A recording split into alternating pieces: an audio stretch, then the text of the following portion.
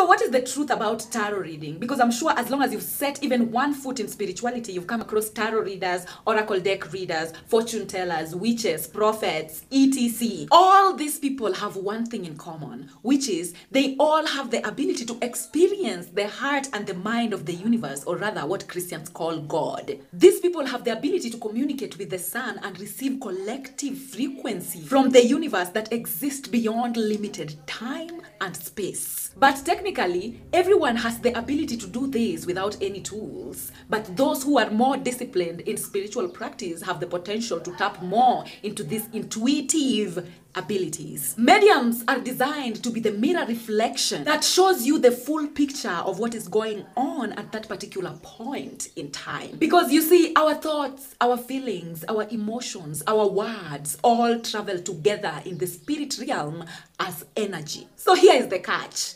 Every living thing on this planet is in constant motion. Everything is constantly vibrating. Nothing stops to wait for anything. From the sun, moon, the planets, to us humans and plants, everything is constantly moving towards or away from something. Whatever stops moving dies and moves towards rotting and decomposition. So when a medium or a tarot reader is working with you, they are capable of picking yours and the collective's frequency only at that particular point in time. But remember, even your thoughts, your feelings, and your emotions, and those of the collective are in constant motion as well, meaning they are constantly changing within microseconds. So the mediums and the tarot readers can only mirror reflect you and predict the next possible outcome with regards to your current frequency in relation to the current frequency of the collective. As soon as you and the collective changes direction, the next possible outcome from the tarot reader will also change. They do not have the ability to create the reality for you. You are the creator of your own reality. What you dwell on swells on, but if you keep changing the direction of what you dwell on,